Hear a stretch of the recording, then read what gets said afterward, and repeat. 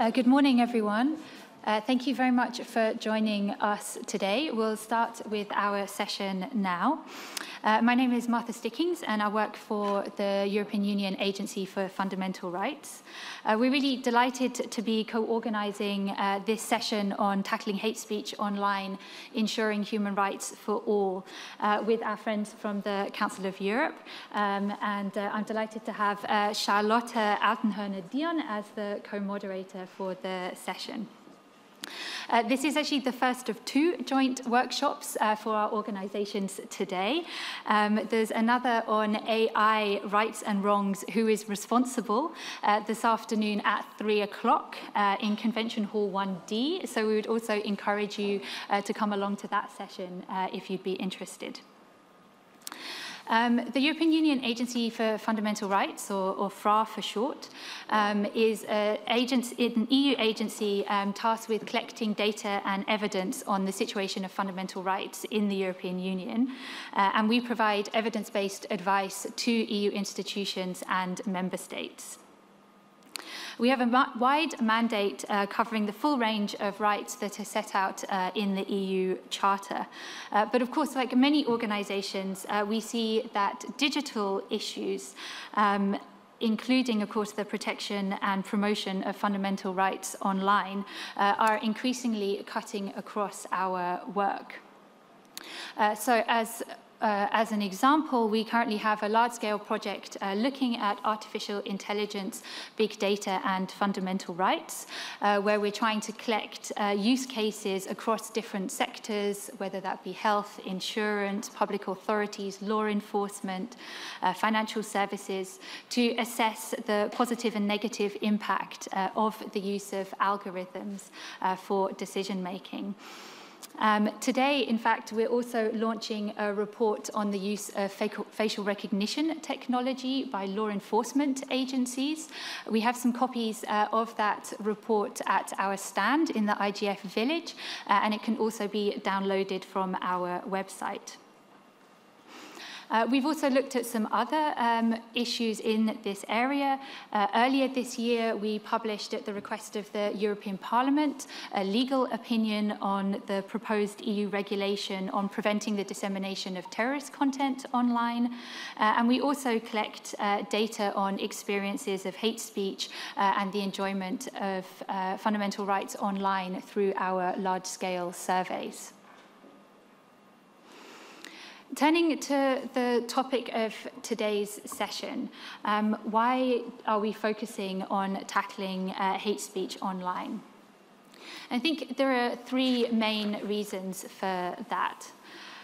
The first is, of course, that online hate speech is a profound problem, that many people are the targets of abuse, and whether that be through language, images, video, online. And that can be racist, xenophobic, anti-Semitic, Islamophobic, homophobic, transphobic, sexist, ageist, or target persons with disabilities. We saw, for example, from our Violence Against Women survey in 2012 that 1 in 10 women had experienced cyber harassment since the age of 15. And that figure rises to 1 in 5 women between the ages of 18 and 29. Our survey looking at the experiences of Jewish people in the EU showed that anti-Semitism is most commonly expressed online, especially through social media. And 9 in 10 respondents said that expressions of anti-Semitism on the internet have increased in the past 5 years. The second reason is that online hate speech is such an important issue from a fundamental rights perspective. In terms of rights themselves, it really engages the full range of fundamental rights, striking at the core of human dignity, but also at its most extreme, it can really threaten the right to life itself. But of course, it also engages other rights from privacy, data protection, freedom of expression, protection against discrimination, as well as rights related to remedies and redress. but it also presents challenges about how we try to uphold those rights. And that's some of the discussion that we'll be having this morning in terms of effective instruments in a global environment, about the respective roles and responsibilities of different actors in this process, and about the question of scale and how to deal with the huge volume of data that is available and shared online. And thirdly, that this is an area where there are already a huge number of initiatives that are either recently completed, currently underway, or are planned for the near future, whether that be at the UN level, the Council of Europe, the European Union, the national level, with civil society and with business. And we'll hear about some of those initiatives from our speakers in a minute. And we really hope that this discussion can contribute to some of those initiatives. And that leads me on to introduce the speakers this morning. We're really delighted to have such eminent speakers, and particularly, I have to say, such eminent female speakers who are involved in these issues in different ways. I will start introducing actually our male speaker first, as he's the only one, and that is Matthias Kettermann, who since the 15th of January this year has been head of the research program on regulatory structures and the emergence of rules in online spaces at the Leibniz Institute for Media Research. Then we also have to my left Louisa Klingvall, who works for Directorate General Justice and Consumers at the European Commission, and who has been working in part of the team managing the Code of Conduct on illegal online hate speech that the European Commission has developed. We also have Salua Gazuni-Ulasti, and I apologize for my pronunciation, who is the Regional Director of the Article 19 MENA office, and who has been working on non-governmental and in non-governmental and multilateral organizations on these issues for a long time. We also have Alex Walden, who is the Global Policy Lead for Human Rights and Free Expression at Google. And then last but certainly not least, our final speaker is unfortunately not in the room with us, but is participating online. And that is Laetitia Avia, who is a member of the French Parliament and is the rapporteur for the legislation on regulating online hate that is currently proceeding through the French Parliament. Just before I hand over to the first of our speakers, just to say two quick words about how the session will work. We will have quick introductory interventions from each of the speakers, and then we will open up the discussion to the audience, which will be moderated by Charlotte. And we really encourage you to contribute to the discussion and ask questions of our panelists. So without further ado, I would like to hand over to Matthias, who will start us off with his intervention.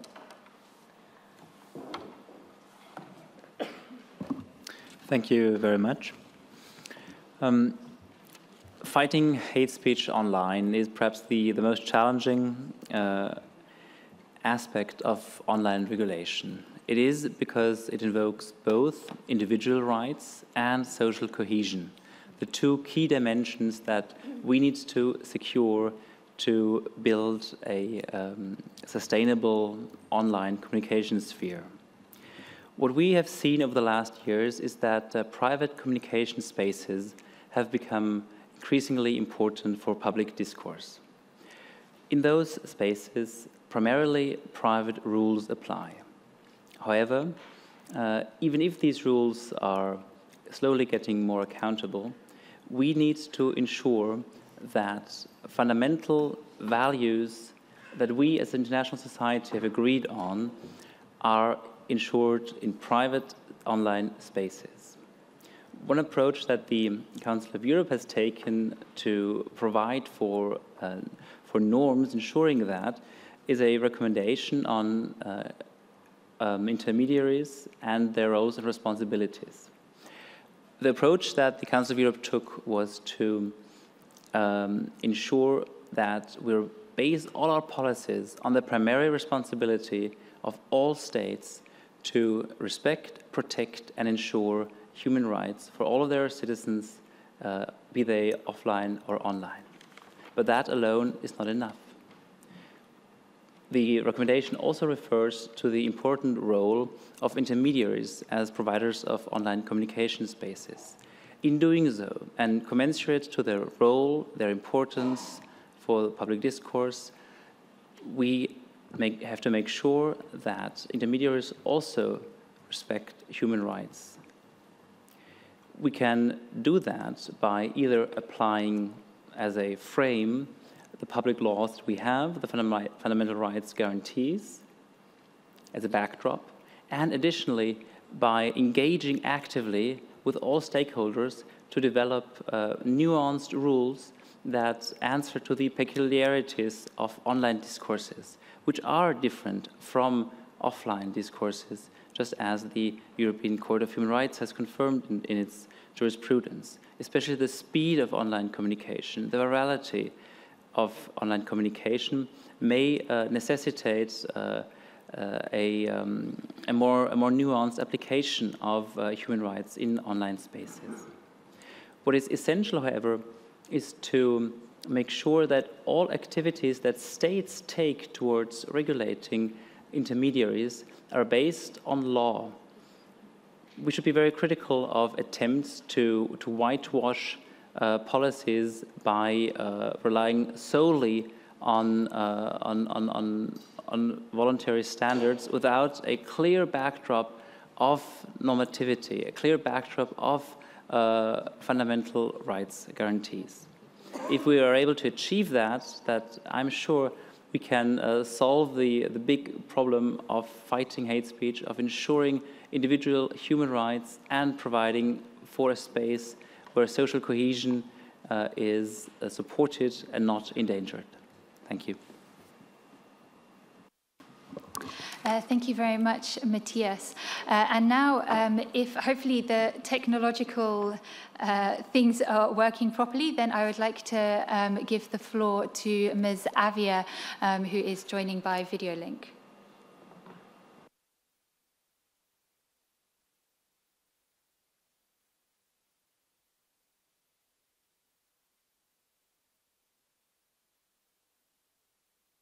Can you hear me? We hear you very well. Thank you. So, as it was said before, I believe there is a real need and a real emergency when it comes to fighting hate speech.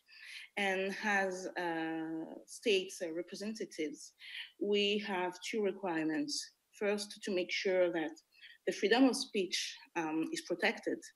And the second point is to assure the protection of every citizen, and in particular, all the internet users regarding hateful or illegal content. So in France, we took the initiative to build a new law.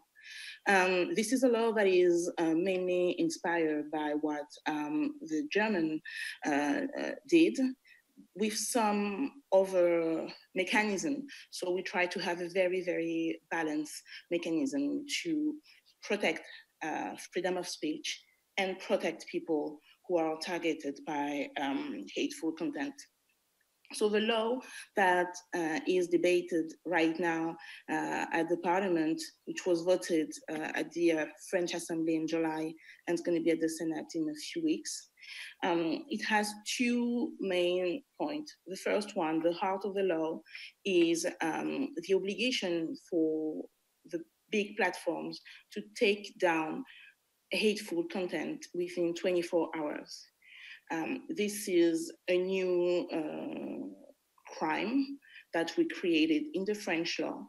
And so if a platform, a major platform, which is the one who has some virality on its content, if this platform doesn't take down the content, can have a fine that can go up to 1.2 million euros. The second aspect is that we draw several means that each platform has to take to make sure they create all the conditions so there will not be any hateful content on the platform. So the obligation to have enough moderators, the obligation to have transparency regarding the means they use, the laws they use, the obligation to cooperate with the state for law enforcement. So then now we can pursue the people who have all the this hateful content. And some other obligation of means which are then supervised by our internet regulator, that is the CSA, and which can fine up to 4% of the global income. So these are the two steps of this new regulation. It comes with a broader regulation, which has two aspects. The first one is to make the platforms more responsible. So that's the point of this law. It's to say that they are not only holders of content, they have no passivity. They have an action when they will create the virality around the content. The second aspect is then to make people more liable for what they do online, and which requires that the platform will help us to find who they are physically. And the third aspect is more to make all the society more aware of this situation and the fact that it starts usually with hateful content online, and then it ends with hateful and terrorist acts on what people call the real life. Here's for my introducing statement. Thank you very much, and we hope you'll be able to stay with us also, because I'm sure there will be questions from the audience concerning your work in France. And now I would like to turn to Salwa, please. Thank you very much for having me to also bring the MENA perspective to this debate.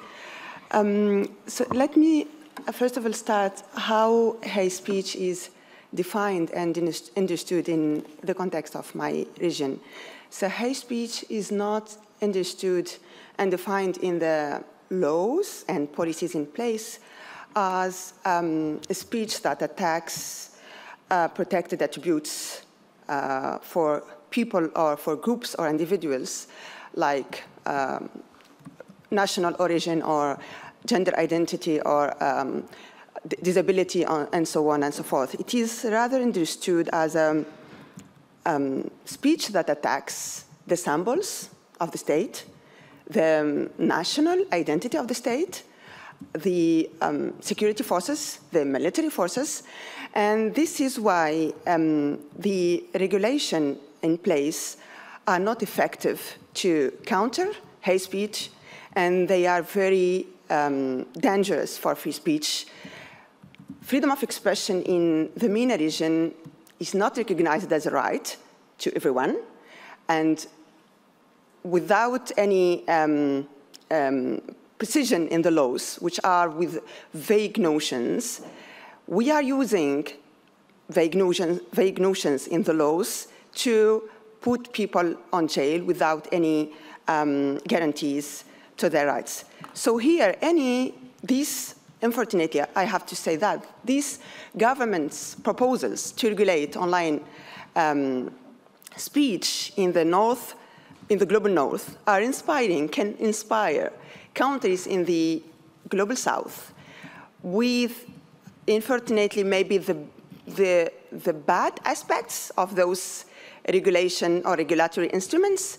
So the result will be to restrict more and more freedom of expression, and we will not be able to protect those individuals and those groups whom our rights to freedom of expression is already not recognized. So they are already silenced by the society. So this is our concern. Article 19 has warned that those government proposals taking place in the European countries are threatening freedom of expression. So when it comes to the countries where freedom of expression is not recognized at all, so this is more and more concerning for us. What I also would like to add, so now the national regulations on place in the MENA countries are the first regulatory instrument is justice. National courts have little knowledge about how online platforms are working, and they have little cooperation with digital online platforms. They don't know how they work, and they don't know how they can have a dialogue with them. So if we look to the transparency reports of digital platforms, we will see a little number of requests from the national courts in the MENA countries compared to countries in the global north. So this means that they don't have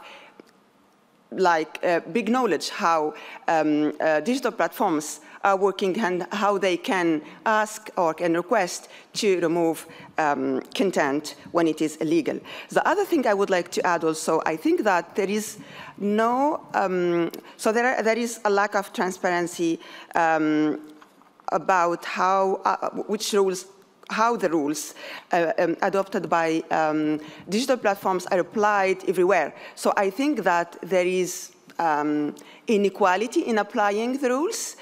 So my understanding that in the MENA countries where we open dialogues with the members or the representative of digital platforms, we understand that they are not the people who can take decisions.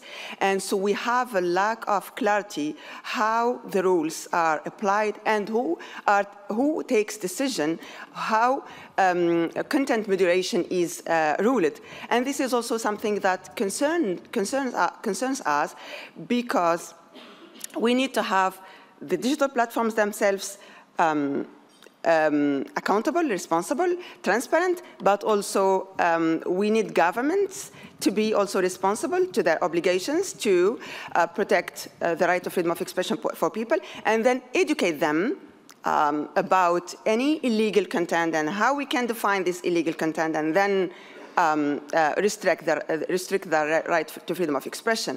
We cannot start by restricting or putting rules for illegal content before educating the society and recognizing their rights to freedom of expression.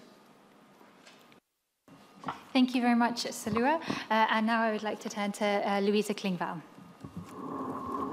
Thank you very much. I was asked in this session to touch on two topics in particular. First of all, the role of voluntary collaborations to ensure the removal of illegal hate speech. And secondly, how do we provide remedies when things go wrong? So if illegal hate speech is not removed, or if legal speech is removed by mistake.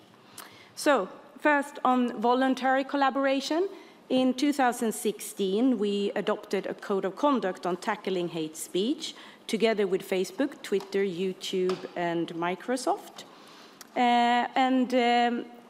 Through this code of conduct, the companies have committed to reviewing notifications on hate speech, not only against their own terms of service, so the rules that are applied in terms of the content that is allowed on the platform, but also against national laws implementing the EU framework decision on combating certain forms of racism and xenophobia.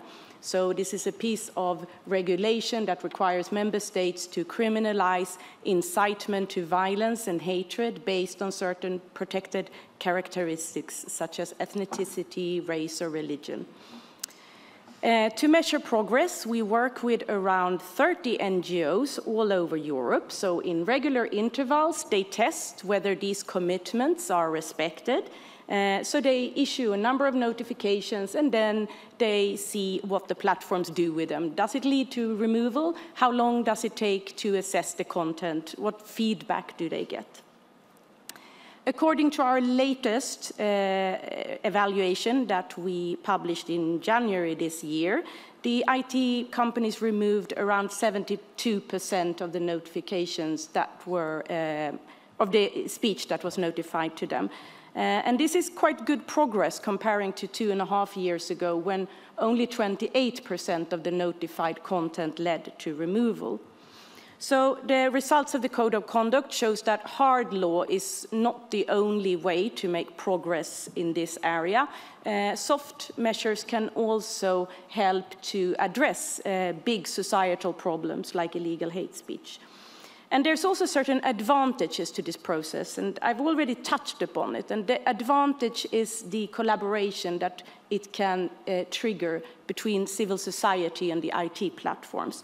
And why is that so important? Well, of course, when it comes to illegal hate speech, the legal demarcation line between protected speech and illegal hate speech is a fine one to balance. And it requires not only knowledge about the law, it also requires knowledge about the historical, semantic, and regional context in which the hate speech is uttered. And that's, of course, where all of these NGOs working on racism and xenophobia in Europe have expert knowledge. So bringing them together with the IT platforms have been a really, really good thing to enhance the quality of content moderation policies. So we now see that they meet regularly, and after each monitoring session, they get together and bilaterally discuss individual cases that were difficult or that met with differences in interpretation. So the second theme, what are the remedies? What happens when illegal content is not removed or when legal content is removed? So how do we ensure that protected speech is not removed? Well, I think first of all, governments or regulators have to make sure that whether using soft measures like codes of conduct or regulation, they have to be defined in a way that doesn't trigger the companies to over-remove content that is also legal. To ensure this distinction, I mean, the Code of Conduct is obviously only asking the platforms to remove content that is illegal and that is incitement to violence and hatred. Nevertheless, certain additional safeguards can be put in place to ensure that we don't get over-removals. In the Commission's horizontal response to tackling illegal content, there's always been a dual objective. First and foremost, to ensure, of course, effective measures to tackle illegal content, but secondly, also to ensure protection of fundamental rights, including freedom of expression. And I think this dual objective is very clear in a recommendation on illegal content that we issued in 2018 in March. Firstly, the recommendation underlines the general call for platforms to act diligently in their content management policy. Such diligence is particularly important when companies use automatized means for detecting illegal content, so essentially filters.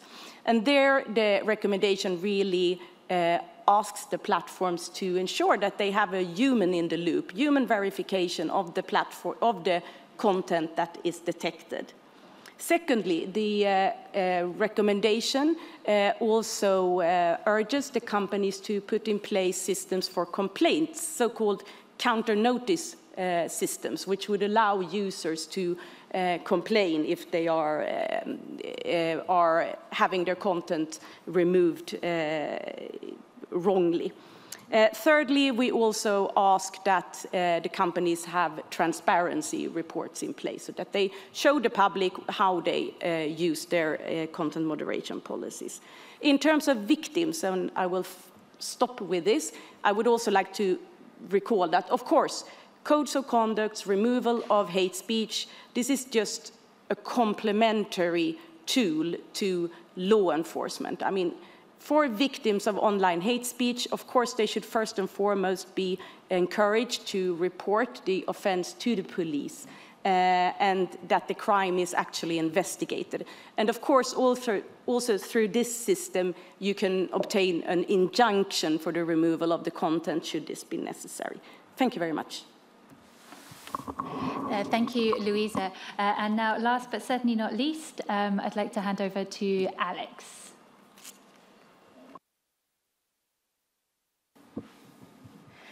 Thanks, and thanks for including us in the conversation. I'm Alex Walden. My remit at Google is to work to ensure and advise the company on our commitments to human rights and free expression, and especially doing that in the context of preserving human rights and free expression in the context of these complicated issues, including hate speech, terrorism, et cetera. So I spend a lot of time trying to engage with our product teams and our policy teams to ensure that our approach to these issues respects human rights while we are ensuring that we are being mindful of the way these issues are taking place in the real world. Broadly speaking, the internet has been a force for good in the world. We see that it has increased access to learning and creativity and information, and it supports the free flow of ideas. It's democratized whose stories and how stories get told. And so that's something that we want to preserve in our approach to how we deal with these issues. We know that platforms can be abused, and therefore it's incumbent upon us to put systems in place to ensure that we're dealing with these issues effectively. That's why we're guided by local law, and we have a set of community guidelines in place that all of our users have to follow. Those community guidelines set the rules of the road for what is and is not allowed on our platform. And to be clear, all Google products have policies, all Google hosted content products have policies in place that prohibit incitement to violence, hate speech against individuals and groups based on their attributes, as well as harassment policies. We view all of those as grave social ills, and we want our policies to respond to them in the ways that the law requires. All of that being said, we have to figure out how to operationalize these commitments into ways that we are addressing the 500 hours of content that get uploaded on YouTube every day. How do we do that? The first way is that we have enforcement systems that start at the point at which a user uploads a video. Once a video is uploaded, we have technology that can detect whether or not content meets some of the specifications through which we've trained it on hate speech. We can have users that flag that, and then content goes to a reviewer for them to evaluate whether or not that content meets our standards for hate. So investment in technology is an important aspect of the way that we address this content, but ultimately we believe that the combination of humans and machines is the best way to ensure that we're respecting human rights in our approach to hate speech online. We know that hate speech is oftentimes context-specific.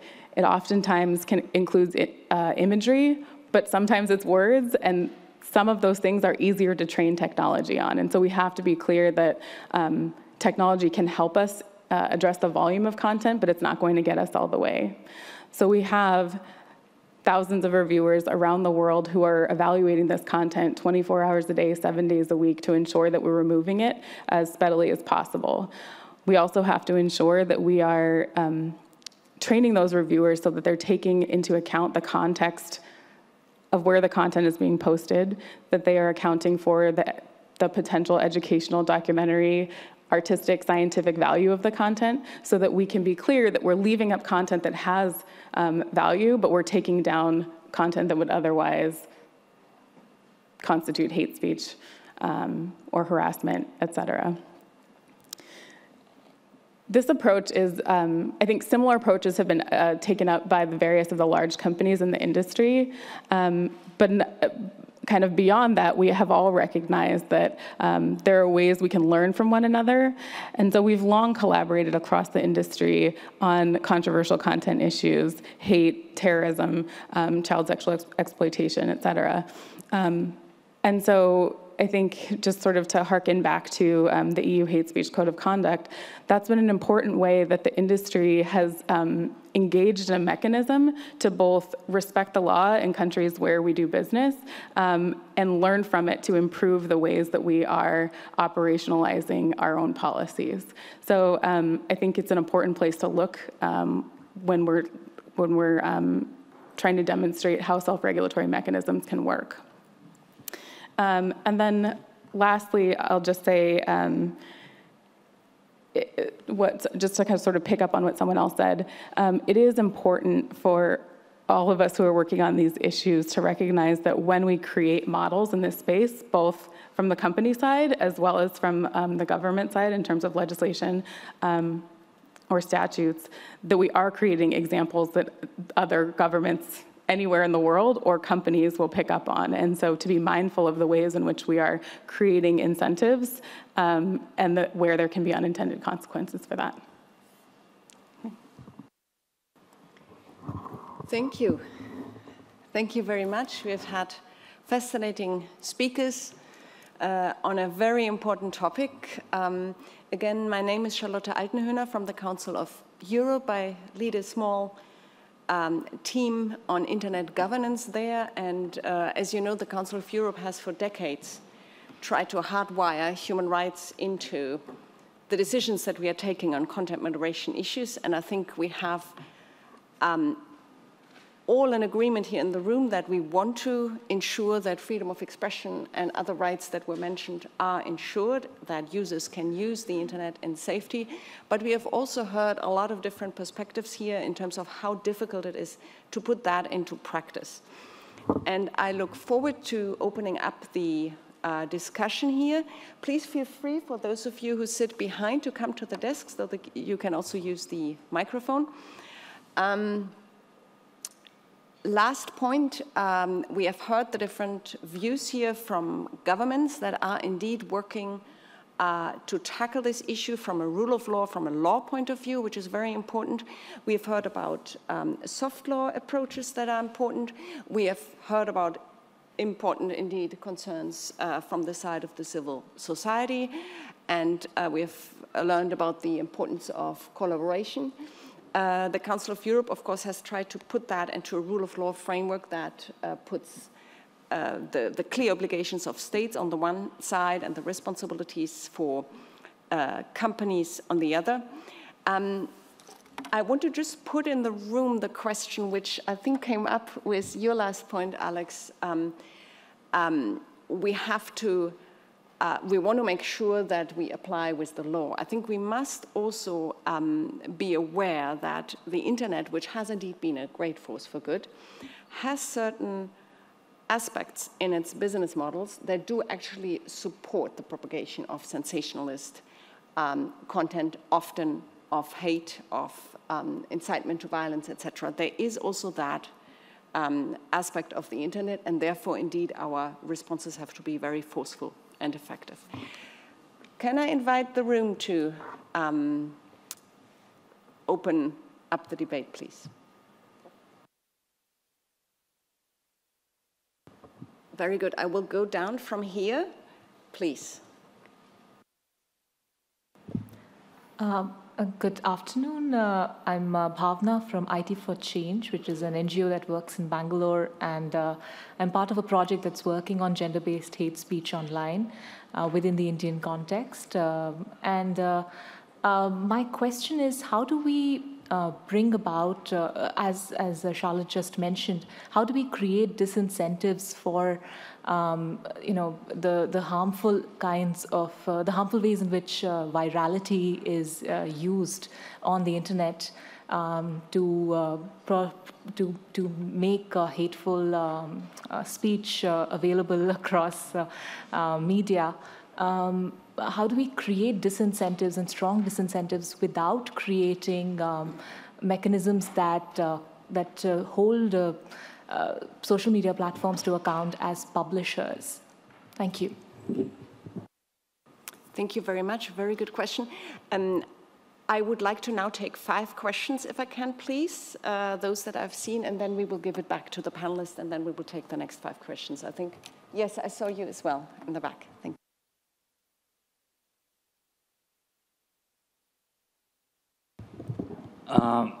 I'm Anupam Guha. I'm a faculty at Center for Policy Studies from IIT Bombay, India. I work on AI policy.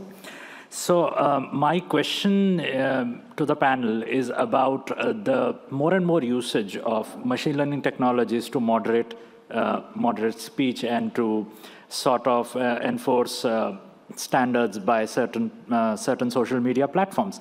But what has often been seen is that by the use of machine learning to detect certain speech patterns, there is a sort of attempt to not have corporate human responsibility.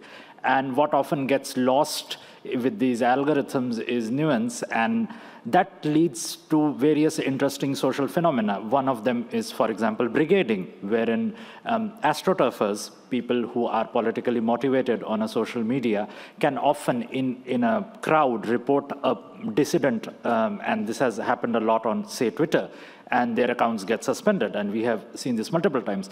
Also, what often happens is that you sometimes have extremely toxic speech not detected by these algorithms because they are looking more at syntax than semantics, and this happens a lot in NLP. And because of a lack of trained human moderation, extremely toxic speech passes, but what might be genuine free speech often gets suspended, especially if, as one of the panelists said, if the state itself has a malicious intent to go after certain speech. So my intervention is that how do we hold these companies responsible that while they have their claims of moderation, that there should be sufficient trained humans in the loop, and it should not be a techno-solutionist manner of doing things. Thanks. Thank you. Please go ahead, and thank you. My name is Alexander Malkevich. I am chairman of a media commission in the Civic Chamber of Russian Federation. And I want to mention the hate speech, because we think that it's always goes as an instrument of censorship on all social platforms, and other people said something about this. We need a law for all those internet platforms to publish all rules and definitions with concrete words about hate speech, concrete words which we cannot use in our content, in our posts, not to be banned.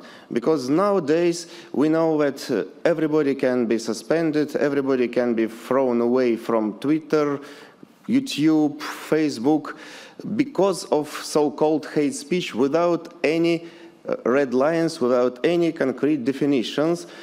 For example, moderator decided that this post is hate speech, but we have to know all words that we cannot use. And now this so-called hate speech is just a censorship to throw away those people with views that are not correct for moderators of those platforms. For example, speaking about Twitter, a month ago, a new media project appeared on this platform called Good News from Russia, and after 6 million views, it was thrown away from Twitter without any explanation. Why? Because of hate speech? No, of course. But all those platforms, Twitter, Google, Facebook, they didn't answer for thousands and hundreds of thousands letters from suspended users, because they are too big and they are so great, they didn't want to have a correspondence with those who are banned. So we need the special laws that will put all those giants on their right place. Thank you very much. So 2 concerns in a row regarding the transparency and way of decision-making in terms of hate speech. Please, I would have the gentleman there, and then, yes, you. Thank you. And then we will turn back to the panel. Thank you. And my apologies, may I ask everyone please to limit themselves to the most essential part of the message. Thank you. Yeah, Giacomo Mazzone from the European Broadcasting Union. I have a vested interest here. It concerns the media, traditional media and legacy media, or how you want to call. When it comes to the takedown exercise, we have many problems specifically in this, and many problems with the possibility to recourse against the decision. Just to give you some elements, BBC take an update number of items that BBC produced that has been removed by the platforms and that are not anymore accessible through search engines, for instance. None of these items have never been notified to BBC because they were removed from a website of somebody for any reason, and the media that was originally producing that was never notified for that. So there is a case of censorship because hundreds, thousands of items that have been produced by traditional media that are accountable to the public become invisible to a large mass of the citizens. Second problem we have is about cyber harassment for journalists. We have a more and more case of attack, especially against women journalists, all around Europe, but not only in Europe, around the world, where through the cyber attacks, you try to silence the journalist. So there are defamation, and sometimes this goes even in the physical sphere, in the real sphere, and there the platforms are not engaged in solving this issue. And the law, as Matthias mentioned correctly, is absolutely important because, for instance, in one country, in Finland, last year, there's been the first condemnation, not this year, the beginning of this year, there was the first condemnation in a trial for cyber harassment of journalists with the aggravation that was a journalist, that they were targeting that person because that person was defending the interest of the citizen to be informed. Last point that I want to raise is about the economics.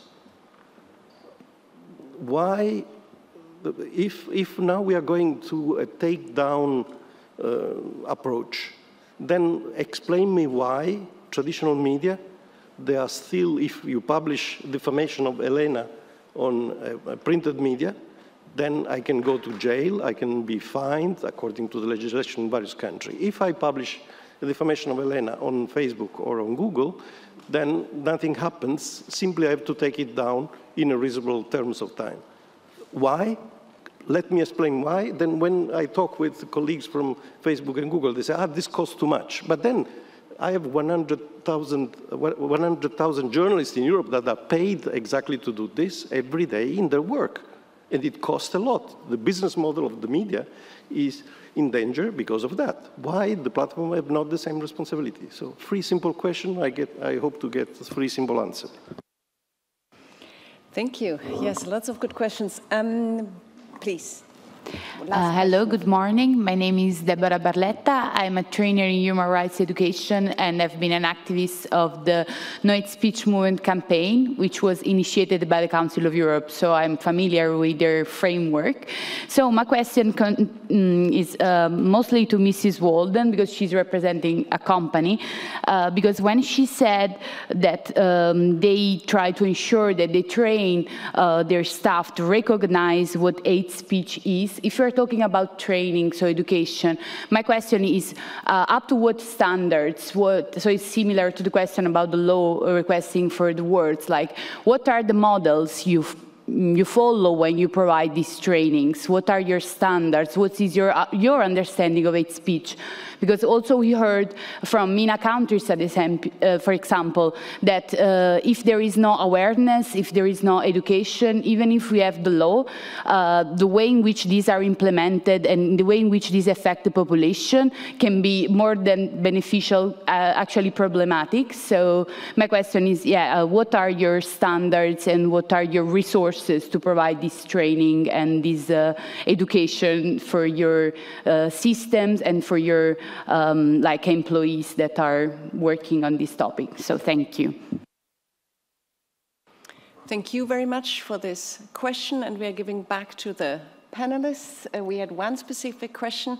Ms. Avia, I hope you're still with us, and please let us know if you would like to get back to any of these questions.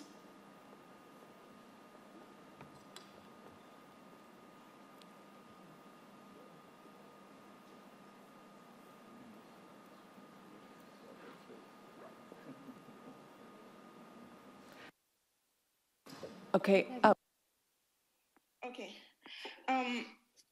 Thank you for all this question. I think the debate is very interesting, and it really put the finger on where the major point is. When you ask why the platforms do not have the responsibility, the liability, the same as a publisher or a journalist, I think it's here the heart of the discussion. The legislation we have today is the one from the European directive from 2000, which says that the platforms are simply hosts. But in 2000, Facebook did not exist yet. We didn't have any hashtag. We didn't have any tweet.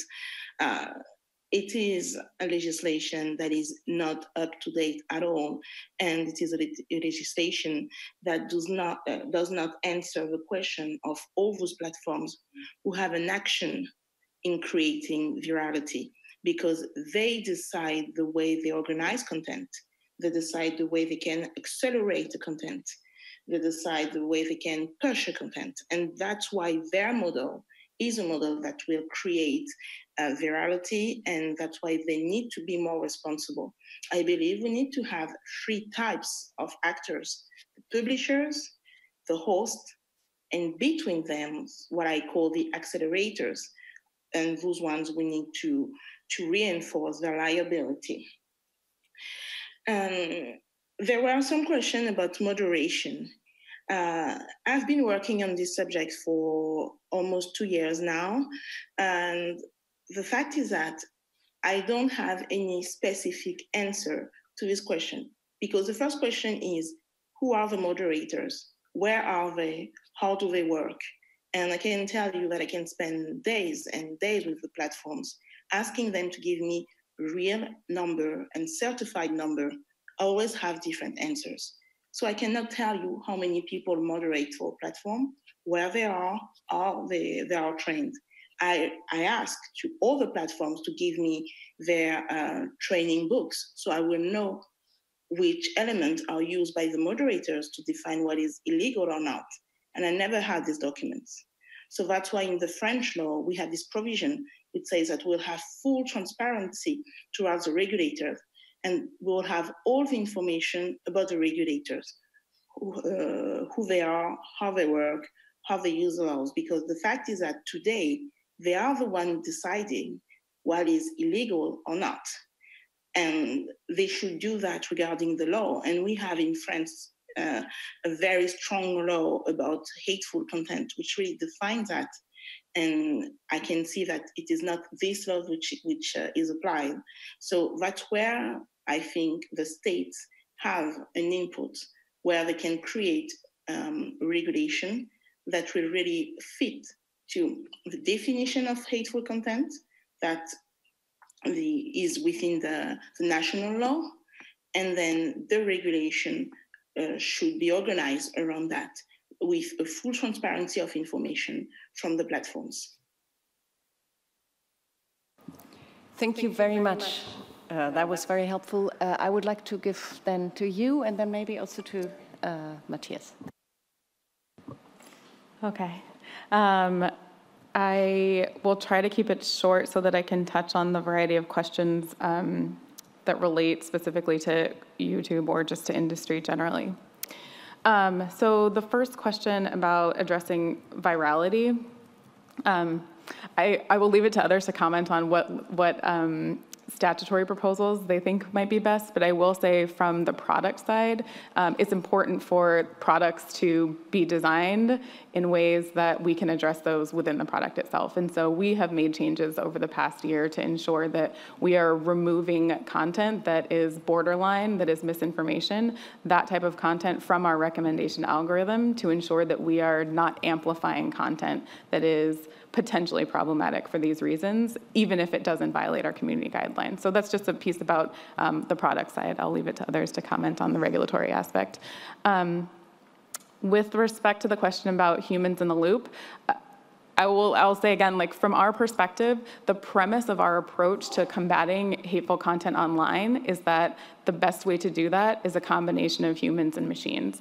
And so that means that we use content classifiers to help us identify content, but determining whether or not content is removed is something that happens when a human reviewer takes a look at the content. And that is especially the case when we're talking about hateful content, where context matters in terms of how you interpret whether the content is violative or something else. The question about publishing rules and specific terms that should be banned to have clarity for users, I think we certainly agree that we want to have as much clarity as possible and transparency for users around what our guidelines are for what they can and cannot post on the site. The challenge around that for us is that bad actors are uniquely motivated to create ever-changing ways of having dialogue around hate and extremism online. So you pick the 5 words that you can think of that any hateful group is using, and they will have modified and evolved those terms a week from now. And so it just, I think, specific terms is not the way that we're going to create clarity for users. Ultimately, those terms will inform the standards that we use to enforce policies across the platform, but a list of terms is not, I think, won't get us all the way there. I had all the questions written down, and I lost it. Got it. So there was a question about transparency when content was removed from media. Any content that is removed from YouTube pursuant to its community guidelines, the user receives notice from us. So I'm not sure what happened in that particular case, but it is the standard policy across the platform that when a piece of content is removed, the uploader is notified that it is. That's a different question of whether someone else is linking to somebody else's page. That's sort of, that's a next concentric circle out, but the uploader is notified when content is removed. With respect to cyber harassment of journalists, I just want to flag 2 things. So one is that across our products, we have harassment is prohibited on the platform, and that includes harassment against journalists. And so the enforcement of that policy will not catch all of the ways in which journalists are harassed in ways that are cross-platform, but it's an important way for us to get at one piece of it. And then in other ways that we take this problem into account, we have something called the Google News Initiative that has a variety of ways that it supports the traditional media ecosystem. And one of the things that we do is we promote use of the advanced protection program that we have, which is an extra secure Gmail for users who are most likely to be vulnerable, and that includes folks like, political candidates as well as journalists, people who know that they are likely to be targeted. And so that's another way to kind of ensure that they have digital security as well. And then the last piece about what standards are used to train reviewers, I just wanted to ensure, that we're clear about the way that we enforce our policy. So ultimately, the 10,000 people around the world who are who are human reviewers of the content that we remove, they're applying the YouTube community guidelines. And so they are trained on Google's enforcement policies of our guidelines. That's a separate matter from the ways in which the law is enforced across our platform. So content that is illegal and is having an evaluation of its legality is evaluated by a different set of folks internally who are part of a legal removals team. So just to kind of, I want to underscore that there is a relationship between, there is certainly a relationship between the content that is illegal and the content that violates our platform, but they are sometimes separate. Thank you. So before I give to Matthias, I think we have 2 new human rights themes just mentioned. One is, of course, the huge and growing group of a new work class, which is the content reviewers, who live often under rather difficult circumstances, and we all know that. This is not only in Google's headquarters, but it is also often in in parts of the world where you need to hire people who know the local language, who know the specificities. Excuse me, please, that's very bad. The specificities of the local context. So that is one of the issues. And the other is, of course, the transparency. You responded to the transparency request saying that, yes, everybody is notified when something is taken down. They are, of course, not notified exactly of the reasons, or they are not given, because it doesn't comply with the terms and conditions. With the community guidelines. Yeah, and it'll cite the specific community guideline. Yeah. And that also provides information about how to appeal the decision. Okay, good, fair enough. So aside discussion regarding transparency, which of course is an element of the rule of law as well. But Matthias. Thank you. Thanks for the great questions. Allow me 2 brief comments on the question of algorithmic content regulation and on the possibility to reinstate content. So first of all, I am convinced that the current discussion on the role of algorithms used in content moderation is very important. We have to know more about the data sets used, on which they are trained, and especially what these algorithms are optimized for. If they are optimized for attention, well, they will usually push edgy content. Companies have realized that it's not a sustainable business model to push edgy content, because that, in the long run, will make people unhappy with being in that social sphere. So we need to come to a societal conclusion what the algorithms should optimize for. And I think they should be optimized for sustainable, dignity-based, enabling communication spheres. European regulators, including the German Ethics Commission, have called for a new media order ensuring online diversity of opinion, just like with public broadcasters. That will be very difficult to implement because of constitutional and because of practical reasons, but this is at the horizon, and this is the backdrop against which we need to talk about what automatic decision-making is, which are essential for alleviating the task of human moderators, what they are optimized for. It is also not true that you have no recourse against private moderation practices, at least in certain jurisdictions. German courts have, at least for the last 2 years, offered the possibility to have content reinstated. They do so by applying fundamental rights directly between private parties, between, for instance, Facebook and users. In May of this year, the German Constitutional Court confirmed, for instance, that Facebook had to reinstate the profile of a right-wing party. Similarly, in the US, a first case, the First Amendment Institute versus Trump, has confirmed that Trump cannot block users from his Twitter comment section because this has emerged into a public sphere and it would be governmental censorship.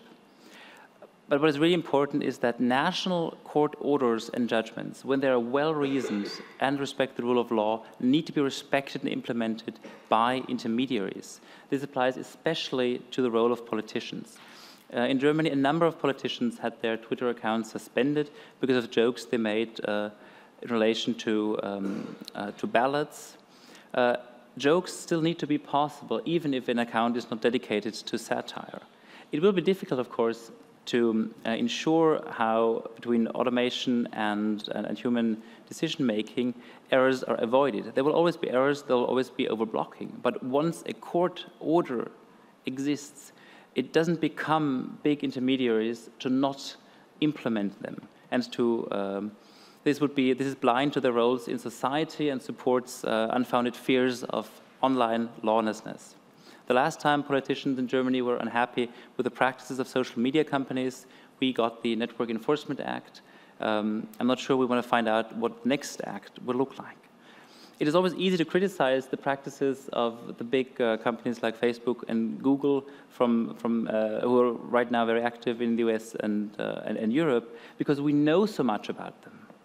But what do you really know about the content moderation standards used by companies like TikTok? A first leak has provided some insights into that, and this has not provided us with a very pretty picture. So yes, let's talk about all intermediary companies and how to improve their accountability. Thank you very much. Luisa, and then maybe Salue, and I would afterwards like to give the floor again for one quick round of questions, if we can. Please be short, everyone. I would like to come back to the question on how to hold social media companies accountable without them being publishers. And I mean, indeed, this is the situation that we are in. I mean, looking at the European perspective, through the e-commerce directive, it is recognized that if you're a hosting service provider, you should benefit from a liability exemption. It means that you're not liable for the content that you host on behalf of someone else on your platform. This does, however, not mean that you can't responsibilize platforms. Because, of course, being liable for content and having responsibilities to do certain specific things, for instance, if you are notified about the existence of a particular piece of illegal content, is different. And I think that those are the areas where the regulator can work through, I mean, either through laws or through self-regulation. So from that point of view, I think that the balance in the e-commerce directive, which provides this possibility of the liability exemption, is still very valid. And I mean, we have to remember that for the growth of this sector, I mean, I think that this liability exemption has been absolutely crucial.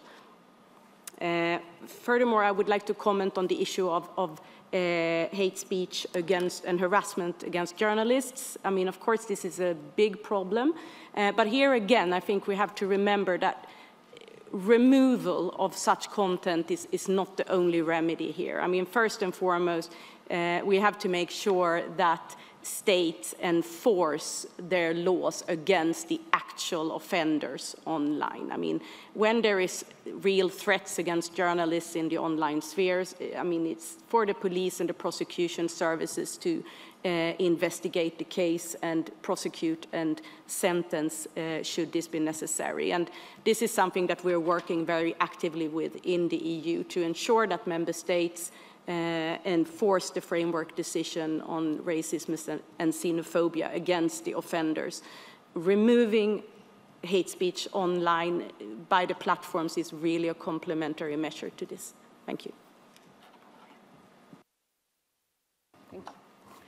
Thank you. So I would like to stress on also the importance of awareness raising, education of the society, adequate trainings for governmental officials, but also for the reviewers of the platforms themselves on how to distinguish between free speech and hate speech, which is a very complex issue. We know that there are UN standards and then the national standards, but we know also the complexity of the national context. So it is not an issue of words or images, or it is more complex than that. So the education of the society also, which is the responsibility and the obligation of the governments, but also maybe the digital platforms, these big digital platforms have also the responsibility to contribute to these efforts at the national level to educate people, at least about how they are moderating content and what are the mechanisms of appeal in place. I think this is also an obligation for the digital platforms themselves. So the other thing that I would like also to stress on is we know that judiciary system, judges at the national level, in the national courts, their judgments are political judgments. So they are not, they lack independence, and then, so they are not incorporating human rights standards in their roles and in their work and their judgments. They are rather applying laws, following the interpretation of these laws by the political powers. So this is why they need also trainings, how they can incorporate human rights standards in their work, which is crucial. So to finish very quickly, so Article 19 has developed this social media council, which is a model, self-regulatory model for social media platforms. And the addition of this self-regulatory voluntary mechanism is that it can bring at the national or regional level the main actors and the stakeholders that can have a common understanding about the context, and they can speak the native language. If not, so having also maybe different and multi-regulation systems to online content can contribute, in my opinion, to the fragmentation of the internet, which is not the aim. So we would like to have one internet. So also having different systems of regulations based on the willingness of the different governments, this also will contribute to deep inequality, unfortunately. Thank you. Thank you very much to the speakers for their thoughtful and very useful responses. We have one. Yes? Yes. Can I take, yeah. We have to be really brief now because we do want to come to some sort of conclusions. May I give the 4 people who now raise their floor 1 minute each, please? Thank you. Please go ahead. Hi, so my name's Maria Vlahakis. I work for an organisation called Womankind. We're a global women's rights organisation. I'll keep it very brief. I think 2 of the earlier questions highlighted the gendered natures of abuse. I think my colleague from India here and my colleague that talked about harassment of female journalists. So just to make the point that I think women and men experience hate speech differently and other gender identities as well. So just it would be useful to hear from the panel, perhaps from Alex in terms of kind of the companies and the platforms, what more we can do to ensure that the response to gendered abuse is actually gendered and that the people perhaps moderating actually have a good understanding of the gendered nature of abuse, but also in terms of policy making, how that can be more gendered to ensure that the right solution is in place. Thank you. All right, thank you very much. My name is Samuel George. I'm a Member of Parliament from Ghana. And it gives me great pleasure to join this session. I'm here with the First Deputy Speaker of Ghana's Parliament because this is a very important issue to us in Ghana. Listening to the conversation around the room, I realized that it's extremely European and North American centered. You're actually not looking at the African context. And if we're talking about one world, one net, one vision, and the context doesn't take Africa as an entire continent into perspective, you realize that you're going to have a proliferation of network enforcement laws coming out of Africa. Because when we're looking at hate speech and we're looking at misinformation and the issues of the internet and content and the platforms themselves are not compliant to our local laws, because basically many of them are based in North America and they would cite the First Amendment and freedom of speech. And those things, or some of the issues that come up in our continent or in our countries, infringe on our local rights or our local laws. But then the community engagement standards do not take cognizance of our local laws. And let me be very clear, Ghana is a very, very free country. In fact, we're hosting the next Freedom Online Coalition Conference. So we're very free, very open, respect human rights. However, you need to be mindful of local nuances when you pass your community engagement standards. Because many times, even for law enforcement purposes, when we try to get in touch with the platforms, response time, in Europe I hear 24 hours, and I'm like, wow. Official requests go, and 7 days later, there's been not even an acknowledgement of those requests. So then how do we have one world, one net, and one vision? Thank you. Thank you.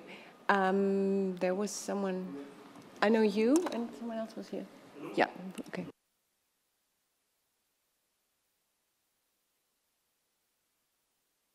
No.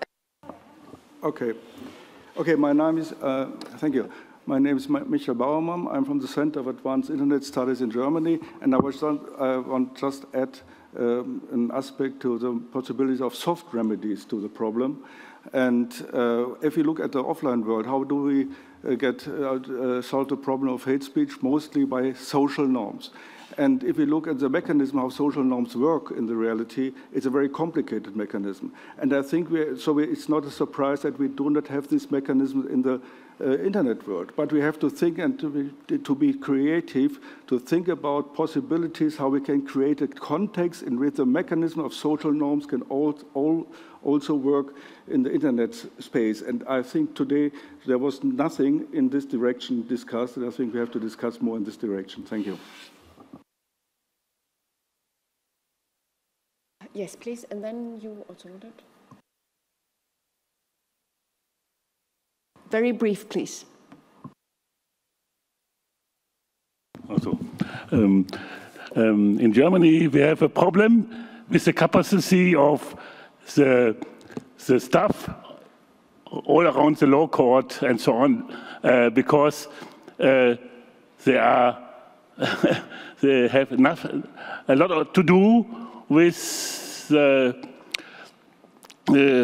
clan, for instance, a clan crime internationally, like in Germany with the Middle East sector, Lebanese and Turkey and Arabic countries who are immigrated to Germany and go back and so on. And in that case, I have heard that many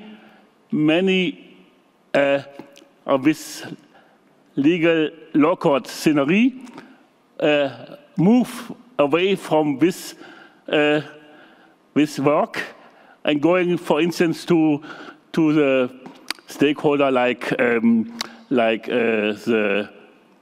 big private companies like KPMG and so on. And so in that case, now it's more work in future. What do you think that the extent, the staff situation in the law court area, that they can also sanction crime in the internet sphere? Thank you very much. Did we have one last question over there? Yes. Okay. Oh, sorry. And then 1 minute each for the speakers. Thank you. Yeah, very quickly, and I would like to make maybe a connection with one of the previous questions about the gender-specific dimension of online hate speech, etc. And I have a question for the colleague from the European Commission. I understand the code of conduct that was drafted in 2016 is fairly broad, but it does not cover gender-related hate, if I'm correct. Is this something that might be addressed in future in the light of new developments or new awareness of the extent of the problem? Thank you. Good. Who from the speakers would like to respond to any of this? With a very brief 1 minute? Yes, Alex, and then Luisa, I'm sure. Sure, I'll start.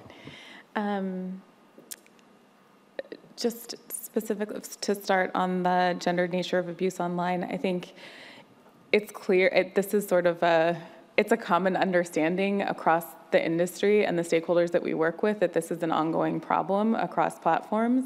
And so we continue to work on ways to improve both our policies and the ways that we respond to them.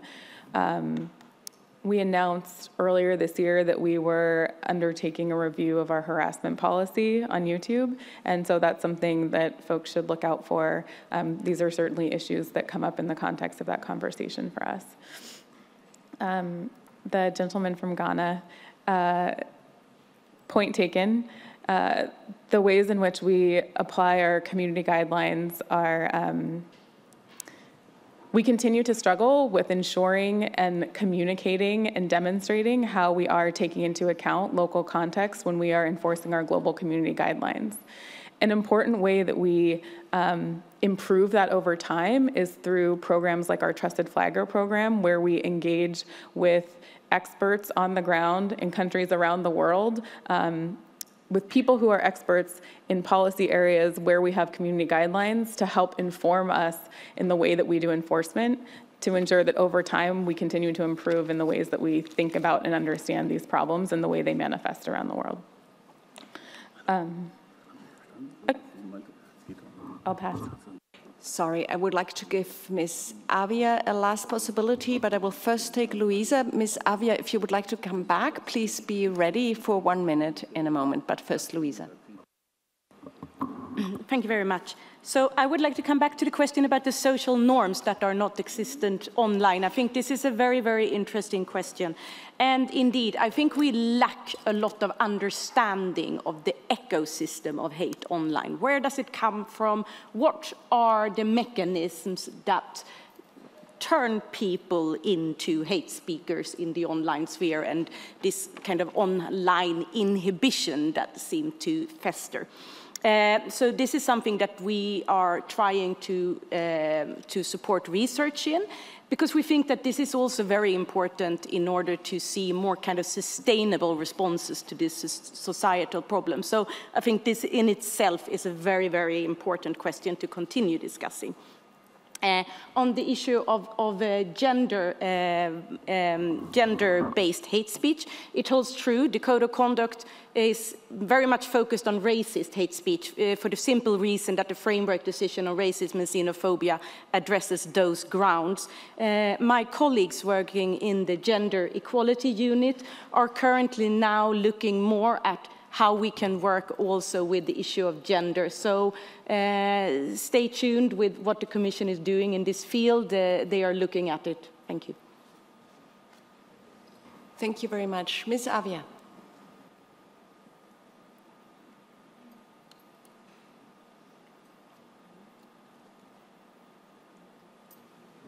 Yes. So what I wanted to say is that in the French law, we decided to protect everything that is within the dignity of anyone. So the gender is within the framework, but also everything that is linked to race, religion, sexual orientation, gender, handicap. So everything that will attack someone, not for what they will say, because it's not the idea to withdraw opinions, but because of who they are. And that's really the major point of the law, is to protect people who are attacked because of who they are. What I wanted also to say, maybe also for me as a conclusion point, is that everything I can hear here around this table, but also in the various conferences I attended, is the idea that everyone wants to tackle hate speech. But we have to say that status quo is not an option, because there are laws, there is a European directive. The platform should be responsible for not taking the right steps to make sure that everyone is protected. And here we are. We all see that it's not working. So there's something to do. There's a real action to be taken. And there are national laws. There's one I'm carrying, but there is also a more global action to take. And yes, there is Europe, there is the US, there is the rest of the world. But I guess we now have to address the question, do we still keep the self-regulation, or do we all take our responsibilities? And I think when we see the number of suicidal attempts linked to hate speech, we know we have to take our responsibilities now. Thank you very much. Thank you very much to everyone. I think this has been a very interesting discussion. The microphone is tired, I suppose. I would like to just draw some very brief conclusions that for me, myself, were important in this discussion. I think a lot of very good points were raised. Clearly in this also last pitch from Ms. Avia, yes, we have to do something. We want to do something altogether. What we have done so far is not yet effective. In what we do, we must keep the business model in mind. We must keep in mind that algorithms that do play a massive role in content moderation and in the moderation of hate speech are optimized for virality and profit and not for dignity, diversity, and public interest content. We also heard that there is still a problem with the limited liability of hosts and the Commerce Directive, and there are discussions of a possible addressing of that. Yes, the Commerce Directive has, of course, prompted a lot of growth in this sector, but it has, of course, also really prompted a growing problem. So we have to possibly also look at that. Finally, I think a point was made that if there is a court judgment and if there is a decision taken by government authority, then that, of course, must be implemented. Intermediaries and simply have to do it. We are no longer then asking for their voluntary contributions, but we want them to implement that and, of course, collaborate with law enforcement, which we also heard from the European Commission. And on that note, I think collaboration in the end, again, is one of the key words. We need to keep in mind that what happens in our context here is going to be copied in other parts of the world, and we need to also keep in mind that we are happy and blessed to be cooperating closely with some companies, but that not all companies we are cooperating with, and that a lot is happening that we do not yet fully understand even. And of course, finally, the role of training and awareness raising, which I think has been absolutely present in all points, and I think this is, if I may end with, from my side, and then I will quickly hand over to our co-organizers, but I think training and awareness, this is really something where we all, every single one of us, can contribute. We can each speak to our counterparts and within our networks, and we can inform about the different opportunities that exist. Also about the question, which I thought was very good, the point that we have problems in addressing hate speech also in the offline world. Let's be honest that hate speech is a problem generally, not just online. And with this, I hand over to Martha. Thank you very much. Thank you very much. I realize I stand between you and lunch, so I will be very brief. Mostly just to say thank you very much to all of our speakers. Thank you to Charlotte. Thank you to Ms. Avia for making the technological system work, and also the technical staff here for sorting that out. I just want to conclude by stressing again the importance of taking a human rights-based approach to dealing with the problem of hate speech online. And that in doing so also, it's really important that we put the victims of online hate speech really at the center of the action that we take. And that just as we ought to remember that human rights apply online as much as they do offline, we need to remember also that actions that happen online can have very real offline, real-world consequences, and that we need to make sure that we protect and support victims to ensure that they also are able to take advantage of all of the possibilities and opportunities that are given by the internet. So thank you very much for participating, and enjoy the rest of your IGF.